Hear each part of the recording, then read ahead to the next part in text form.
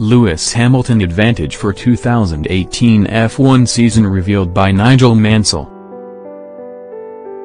Lewis Hamilton and his Mercedes teammate Valtteri Bottas dominated the 2017 season, finishing first and third respectively in a Drivers' Championship.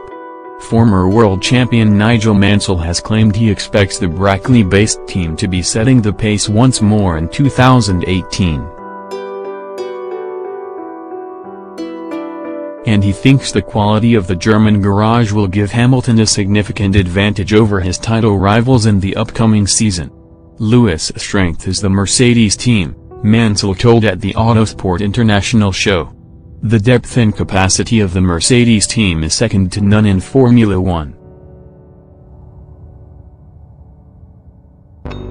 This year let's hope a few more teams are pitching in there, but, for me, Lewis is hot favorite for getting another championship in 2018. Hamilton and Vettel are currently favorites with the bookies to be crowned world champion, but Mansell thinks Red Bull could cause an upset.